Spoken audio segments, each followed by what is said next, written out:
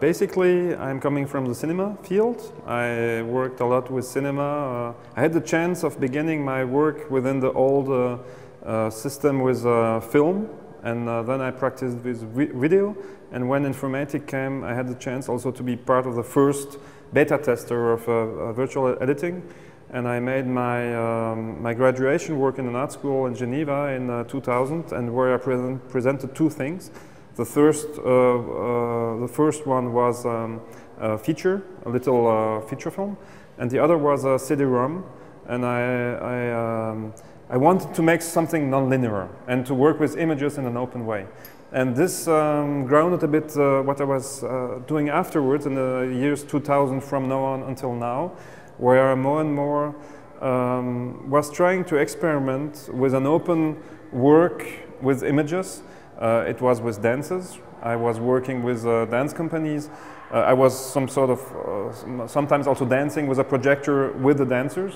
And to have a very organic relationship to images, very different to traditional filmmaking, where you spend 3 years of your time in writing, filming, and then editing, and 3 years after, if you're lucky, your film is there. But between your first energy, your first idea, that's Marcel Lee, who was getting applause because he's making exactly what I'm explaining too, because he's showing something very organic and a relation to images where you make something, you react, you act in a certain way, and the images are listening to you and changing their behavior. So did you study film school, or did you move right away to the field of new media? No, I studied traditional filmmaking, even if it was in an art school where you don't get taught about how to make Hollywood films. I made some experimental film, I made some animation film, some documentary work and so on, and also after some installation work. And this whole process of working with images, which were going more and more outside of the traditional cinema place, more and more into the road, back into the everyday life. And that's where I'm today. I'm today with my 2 feet within the streets, and I want to work with images within our own everyday context. So how does it work?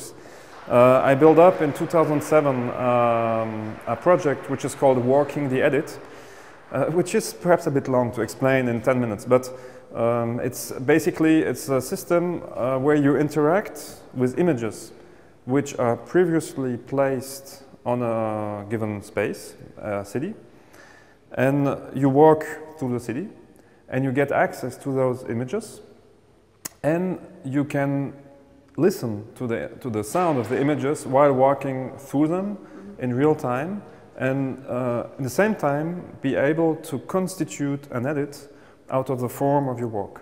So this is all possible through the today technology. So I moved with my 2 feet into reality, but with my 2 feet also into the new media and the new technologies.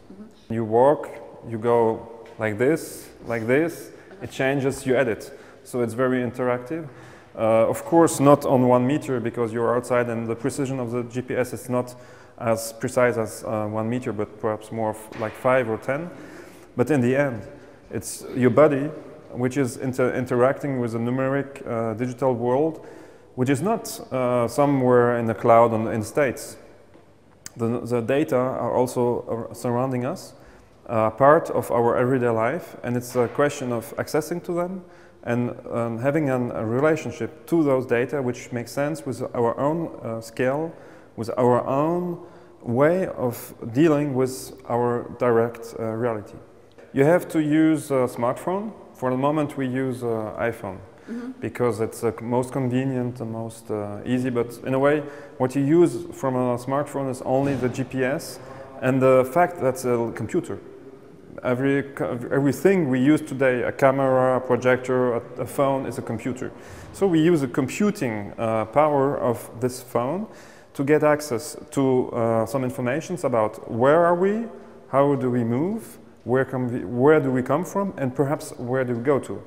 And this is all computable.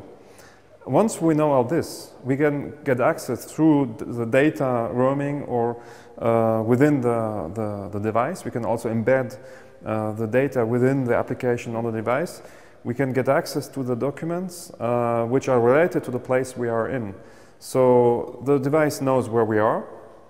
The device knows what documents are around us. So the device has just, in a way, the job to stream to you the sound of the documents which make sense to where you come from, how fast you go, and what is your behavior.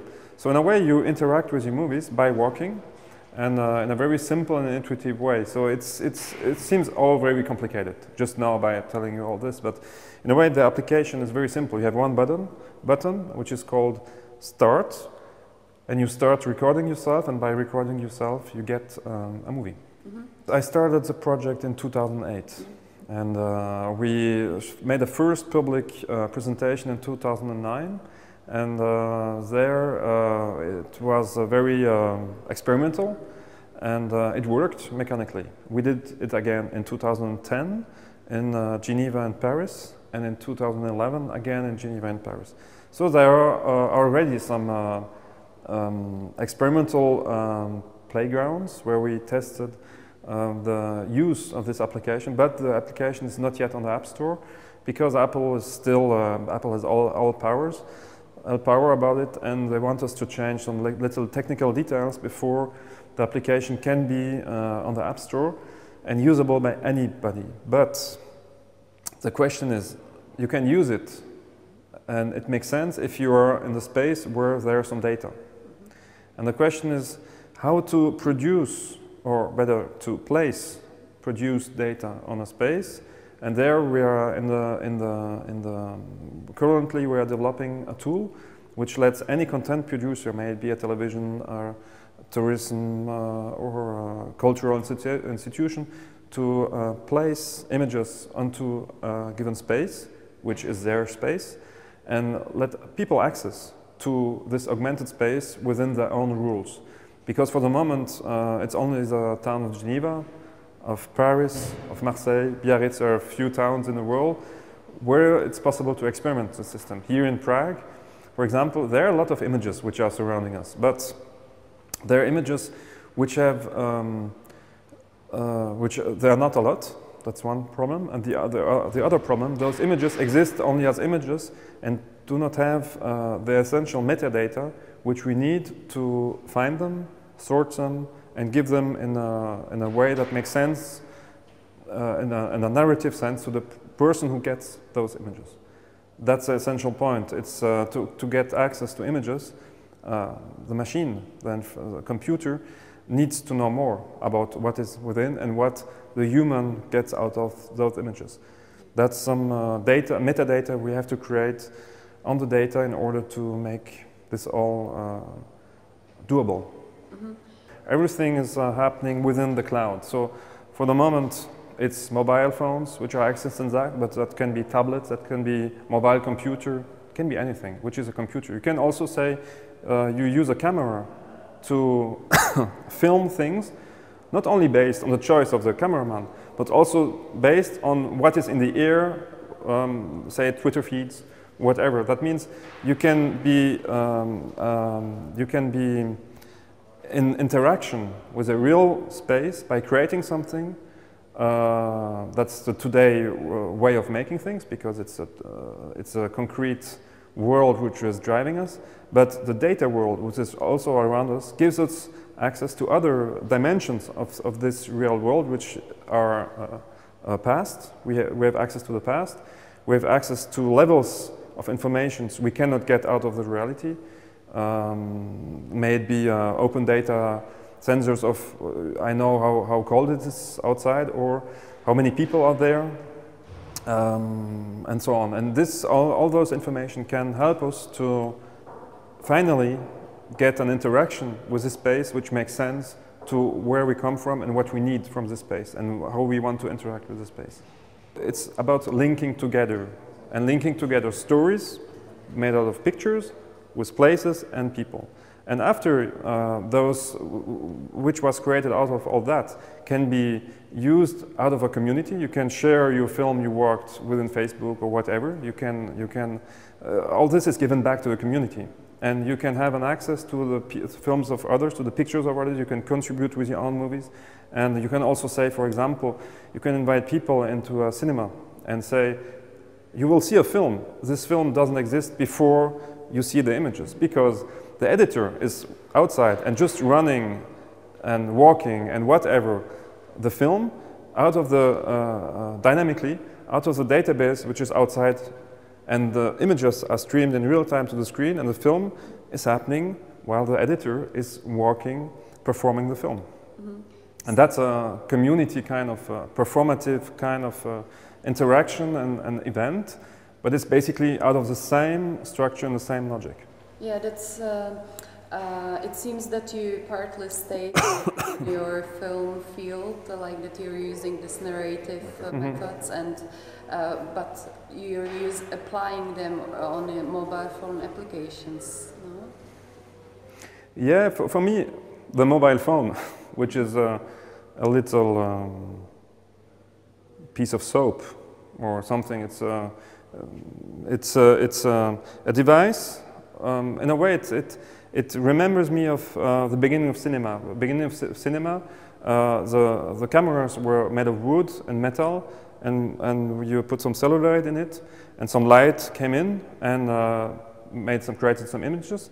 And after you just changed the logic, you put a light within the box, and the light came through the images and projected those images on the screen.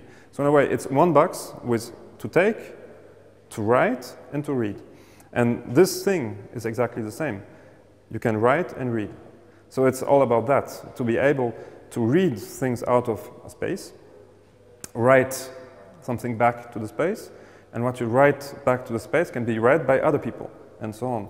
So it's like a pen. Mm-hmm. But you're in the position to read out, to get something. What you do, you will get something. And what you get will be placed back to where you take it from. So it's cycles.